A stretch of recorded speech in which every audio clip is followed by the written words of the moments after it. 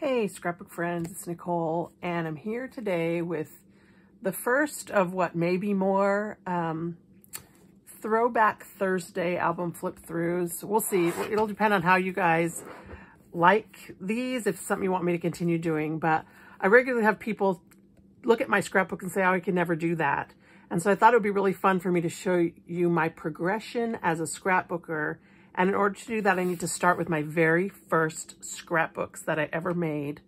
I was introduced to scrapbooking in about 1995, and the person that taught me about it taught me to use a 3-ring binder just from, Walmart or the PX probably back in those days, and some page protectors. And so that's how I started before I was introduced to Creative Memories several years later and became a CM consultant. So I'm just going to flip through quick these two little scrapbooks. I don't think it'll take very long because I don't really have much in the way of techniques to tell you. I'm just going to kind of show you my progression as a scrapbooker. So here we go, my very, very first scrapbook. I chose to start with when my son was born in 1986. I had a few little scrapbook papers. This is one of those rulers that, you trace and cut out. I didn't do a title page. That was not a thing. I just kind of started scrapbooking. I've talked about going back and redoing these old books. My husband doesn't really want me to because he thinks they're part of my story. But I don't know. Looking through these, I just feel like I have learned so much, and not the least of which is about journaling. So if you notice, when you look through these, you're going to see a lot of pictures, a few little stickers, some words, but not a lot of journaling. So my son, Alex, his Hawaiian middle name is Kapukaanamai Okiola. And don't worry, nobody else can pronounce it or spell it either, sometimes not even him. He was a preemie. He was 4 pounds, 5 ounces when he was born. And so this picture was actually taken when he was 6 weeks old, which is not written anywhere here. So really, in spite of what my husband thinks, someday I may have to go back and redo all of these. So we have his birth certificate and then just some Polaroids of him in the hospital. I did do a little bit of journaling. I talk about him being flown by Life Flight to the Children's Hospital. I did know, even back then, not to cut Polaroids. So these are just the Polaroids from the hospital, and they are tucked in little photo corners. So his church blessing, a clip from the paper where he was born, some pictures of him when he was in the hospital.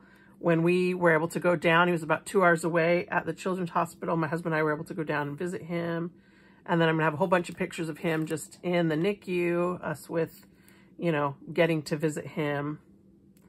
I think these are Polaroids maybe that I actually did cut, maybe before I knew I wasn't supposed to do that. But you can see that I didn't really do much with my pages. I did cut some shapes. I did a little bit of decorative scissors, lots of pen work, but there just wasn't, I didn't have many sources.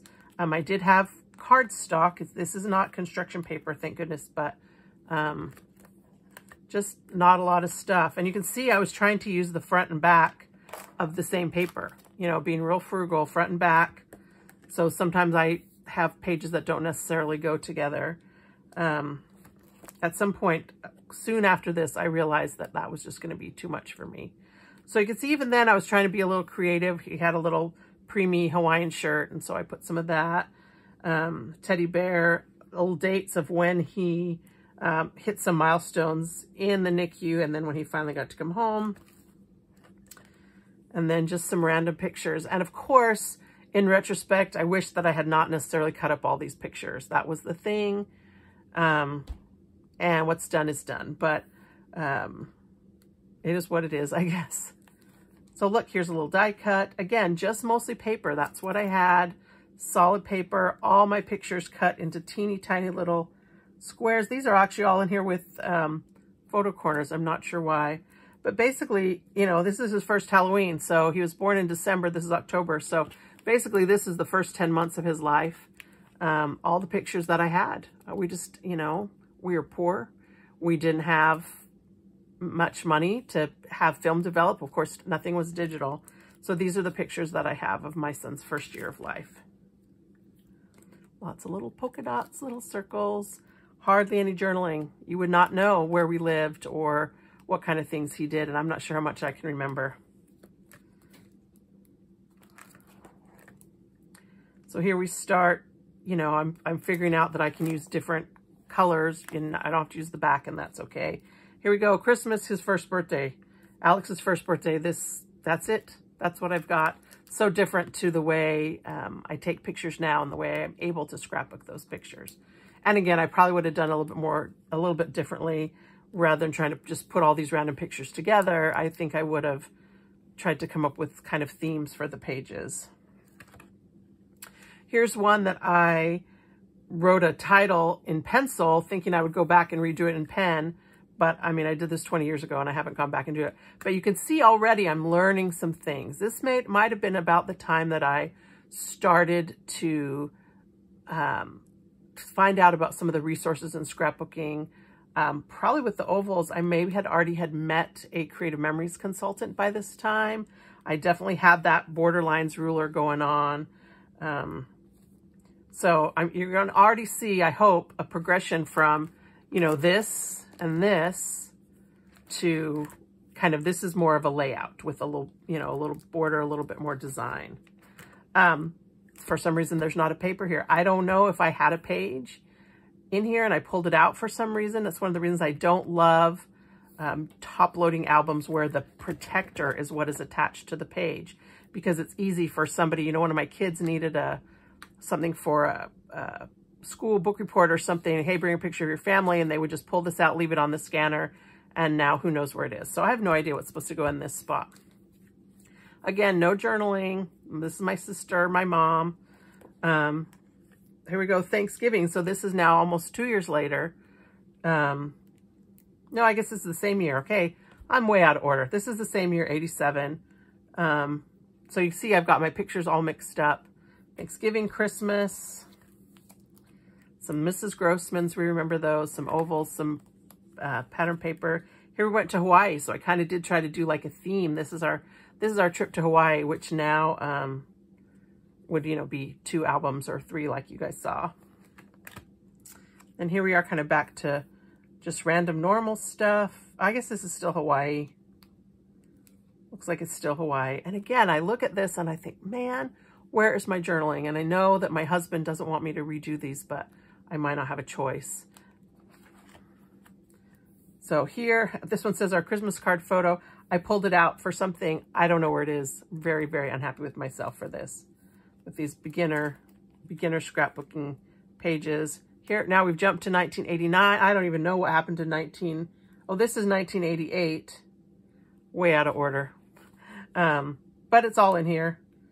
Halloween party, visiting my grandparents, Christmas 1988. Yeah, this one needs to go in a different spot, I think. I guess that is the advantage to top loading, is I can move these around.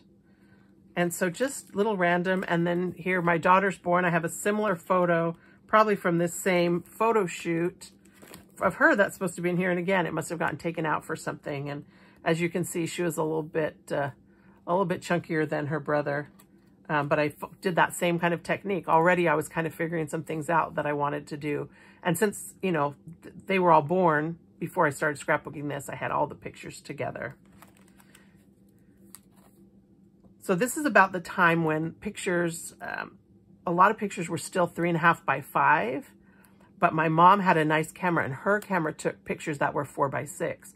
And so some of the evolution of my pictures that were 3.5 by 5, and I could fit 3 on an 8.5 by 11 page, changed to when they were 4 by 6s, and you just don't have as much space on an 8.5 by 11 page. But at this point, I couldn't afford CM. I wasn't really aware of CM. This was working for me.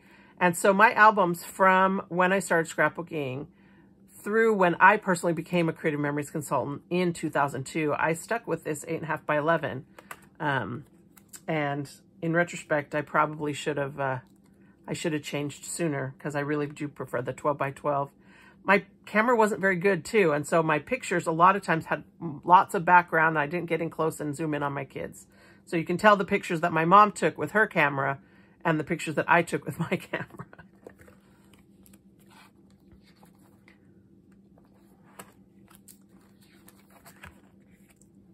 So here's, again, this was like a event page, and I put the whole event together. And of course I had the little Mrs. Grossman stickers. And then this actually was the first introduction I had to creative memories. I went to a little scrapbooking class at my church that was taught by a creative memories consultant. And I was told to bring several pictures of the same theme or event. But when she tried to give us a creative memories page, I said, oh, no, I already have my own stuff. I'll just do my own pages. So this is like a whole bunch of pictures of people sleeping that have no real relationship to each other as far as when they were taken. But this is when I remember being introduced to a creative memories person. And that was probably, maybe it was 95. I think it might've been 96. So there's volume 1 of my very first scrapbook. And then because these are short and small, I'll go ahead and just show you volume 2, which is August of 89 to August of 93. So if you saw my Italy book or some of my other books where it took me 4 albums to scrapbook a 2-week vacation, I think it's very interesting that here we have 1986 to 1993. This is about, it's not quite 7 years just because of the timing. And they fit in 2 very, very thin 8.5 by 11 books. All right, so volume 2, still no title page. I just kind of kept going. Alex's 3rd birthday, so this was 89. And you can see that already I'm doing more as like the decorative scrapbooking and coming up with backgrounds and tying my layouts together. And again, it didn't take me 7 years to scrapbook this. This is just all over the course of the first few months that I was scrapbooking. But boy, I still was doing what we now lovingly call the sticker sneeze, where you just fill in every space with stickers and no journaling, no titles, and how much less satisfying this is to look at than the things that we do today and the things that we've learned about design and scrapbooking. Went to the fair. I didn't have sticker letters. I didn't have stencils. I just hand wrote stuff. Pictures of Katie. I remember doing this page and feeling so like a scrapbooker, because, you know, I made just a background. It's all themed. I only had 1 picture. It's journaled a little bit. Go me, you know, and so this again is that evolution. I kind of was flying blind. I never connected with that creative memories consultant again. I just had met her at the church thing. And I was just kind of scrapbooking on my own. Here we still got some photo corners I pulled out. Not sure what was in there. This is my Disneyland, which would now be, you know, several volumes I have here in 1 2-page layout of all the pictures I took at Disneyland. I don't have a date on it. I don't even know what year this was. 90, 91, maybe, probably 91. Kids in the bathtub with a little bubble stamp. I just had gotten into stamping. One of the birthdays. So yeah, it's hard for me to look at these these layouts and not want to just pull them out and start over. Biggest regret of my life was watching some episode of Oprah or something where they talked about home organization, and someone said, oh, you should throw all those negatives away. You're never going to want them. And so I did. I listened to that so-called expert, threw away a whole shoebox full of negatives, and about 6 months after that is when I was introduced to scrapbooking. So here we are, back to Disneyland. I do love Disney, loved it back then. This is when my camera was dying. It left a scratch across every photo on these couple of rolls of film that I took. All the Disneyland pictures, all these pictures, but that's all I had. Those are the only photos I had, and so I chose to scrapbook them. We moved to Alabama. I have a few other pictures, things that other people took.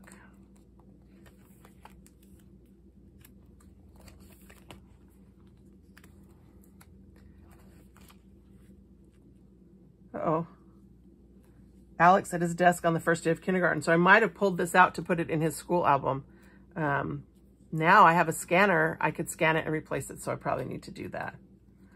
But yeah, I'm not sure that I want to do too many of these way Throwback Thursdays, because this is not enjoyable for me to look at. I do like this one. I was really cute back then. Yeah, not my favorite thing to look at anymore. Snow in Alabama, 1993, South Alabama. That was pretty fun. Moved to Louisiana. That's all I have of the months we lived in Louisiana. And then Katie's 4th birthday, which would be in June of 93. So there you go. I don't know that it would be of any benefit to show too many more of these, but I do want you to see my evolution. And so I may jump ahead and show you a couple others. And then soon enough, we'll get to the albums from starting in 2002 with my pictures of 2002. I'll be in CM albums, and I think you'll see a definite evolution in my scrapbooking style as we go. But until then, I hope you had a fun time walking down memory lane with me on this Throwback Thursday. Thanks a lot, and happy scrapbooking.